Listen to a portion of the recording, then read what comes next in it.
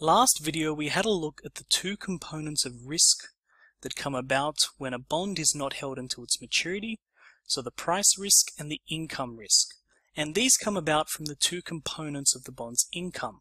There's the price that the bond is resold for into the secondary market, and there's also the interest that accumulates on the coupons that are received.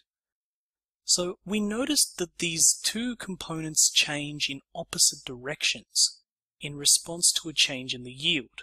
So the question we naturally asked was, is there a way that we can actually cancel these two out by making them equal so that you would end up having no risk? So that's what we're going to have a look at trying to answer today.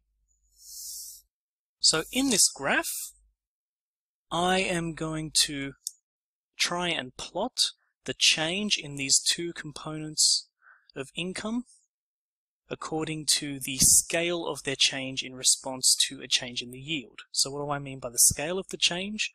Well, we already know that they change in opposite directions.